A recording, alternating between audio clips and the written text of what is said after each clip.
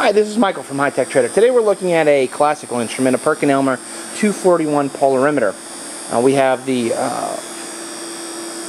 wavelength set at 546 nanometers. Mercury light's lit. There's our little controls. Very simply, we're going to put our standard in, and we hopefully should get a reading around the 17.7 mark.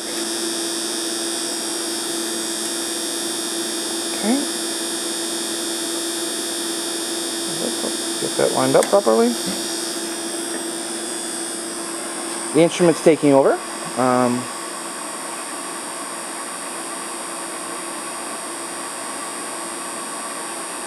While it's doing that, the unit runs on 115 volts.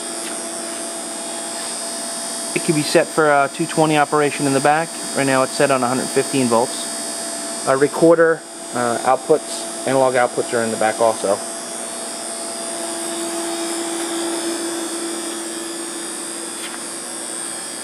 And wow, look at that.